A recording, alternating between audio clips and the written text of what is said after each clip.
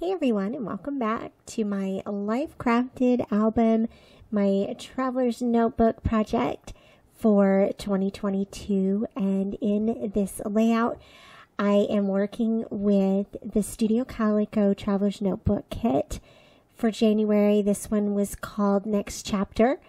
And so some really cool elements in this kit. I wanted to play with these fun little watercolor kind of polka dots and the stamp set. I really liked this coral color in the album. And so I just went back into some of the photos I had taken in December. This one was taken on Christmas Day of myself. And so I just wanted to do an affirmation page to carry with me throughout the month of January, and I hope that you'll be inspired as well. One, to play with your Studio Calico kits, and also to do a page about yourself. And so I also pulled in a couple of products that I've just had in my stash. One is these sort of transparency Polaroid frames. And so I'm going to cut the photo to fit inside it. And I want to layer this on the polka dot page. So I'm going to back it with all white. In hindsight, I could have printed the photo with a white border. But hindsight is always 20/20. And so I just printed the photo really quickly and cut it out, and it works fine. Put it on a white backer, and that way it will stand out against those polka dots, because it is a little it's transparent, but it pulls in some of that color and sort of establishes this as a dominant color in the layout. I don't remember which kit those frames came in. You also probably can see the January 1 transparency card to the left of your screen, and I've had those in my stash for a couple of years, so I'm going to start putting them in this album. They punch nicely and fit in as a fun little flip element for the album.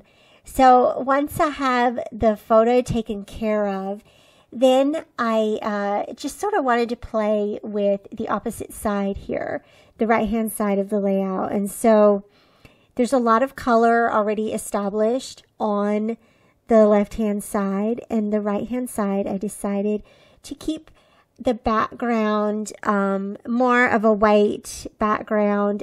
You'll see I'm going to cover it entirely with stamps and other embellishments, and that's all in good fun. But at least it started with sort of a neutral base and somewhere that your eye could rest. But here's what I'm going to do. I had already decided there were some little 1, 2, 3 number die cuts in this kit that I really liked. And I wanted to just add those in a vertical orientation over top of this page. And so before I do that, I'm going to just stamp the background here. One, just kind of having fun with this stamp set. I'm sorry for my big old giant head there getting in the way. One, to use the stamp set and just have fun with it. But also, what I like to do with my stamps is to use them as a home base for other embellishments. And so it's a great way to add a bit of dimension and another sort of element to the pages here and to this white background. And it will sort of soften that and tie it in with the other side of the layout. And you can see here sort of what I'm sort of visualizing to begin with, so that I know where to stamp these stamps. Just using a little bit of Versa magic here. These are great for background stamping because they're lighter, and they also have that sort of It's not a watercolor feel because it's a stamped image, but it sort of has that little variegated, is that the word I'm looking for? Feel, where it's not all dark. I guess. I don't know what I'm trying to say. What am I trying to say here?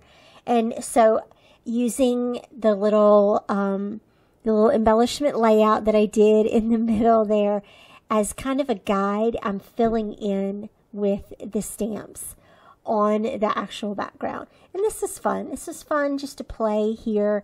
One of my, I guess, New Year's resolutions. I don't really make New Year's resolutions, but I want to play with my stamp sets more this year.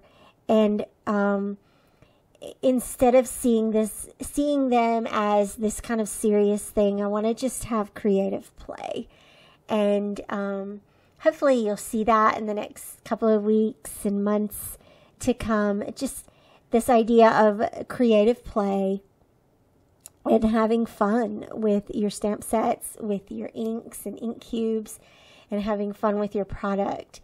And that's definitely what I'm doing here. I'm going to just start adhering my embellishments on top of the stamps, and I'm not really worried about what's showing, what's not showing. It's just kind of a collage feel, and I think that's really what I was going for. I have to tell you guys, Studio Calico does this to me every time with the butterflies.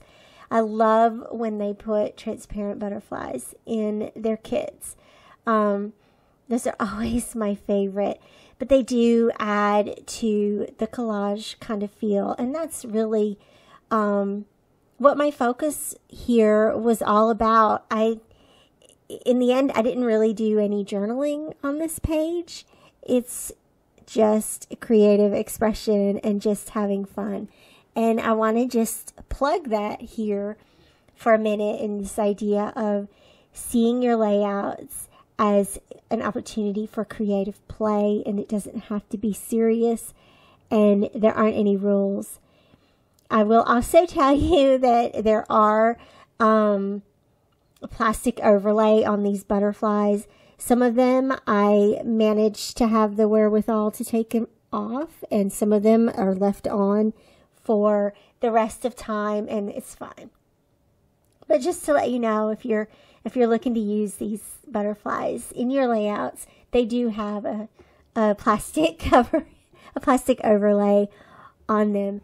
But I loved how that came out. I also noticed how I used one of the little fabric patches as well, and so that was fun at the top, just as a sort of little tab there.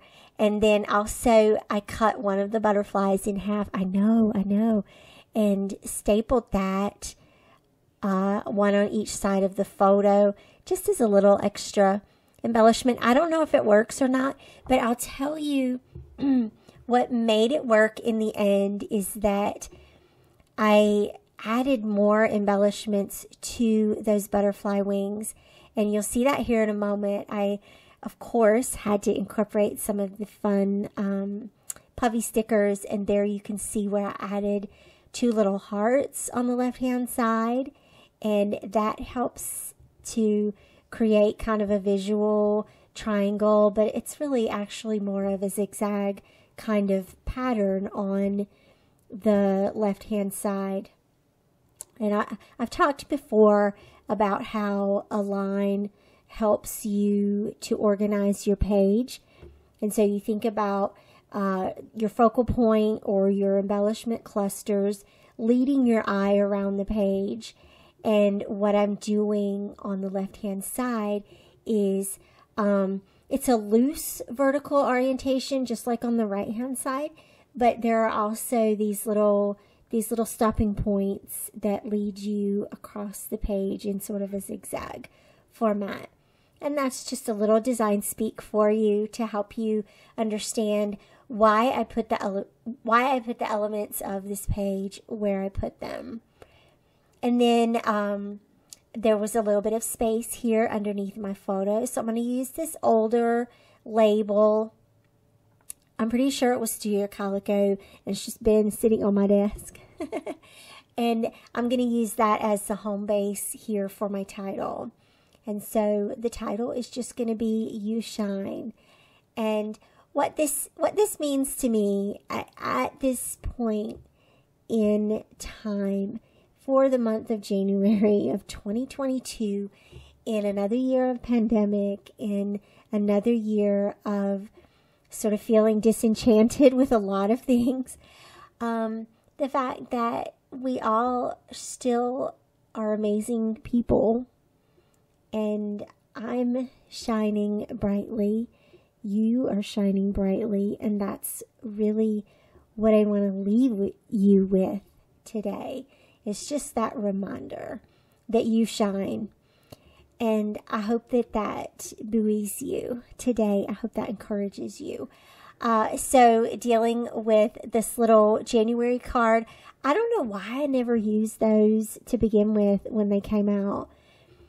I have no idea. I love transparent elements, but this is a great opportunity. So you're going to see more of those. If you have them in your stash, here is a challenge for you to pull them out.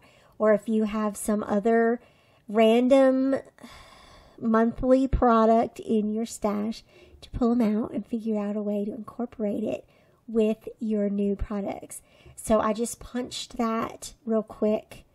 Actually, I realized that I needed my crocodile to punch it, and just using one of the page protectors from the Life Crafted album to tell me where to punch, and then sliding the other things into the pocket there and a completed layout.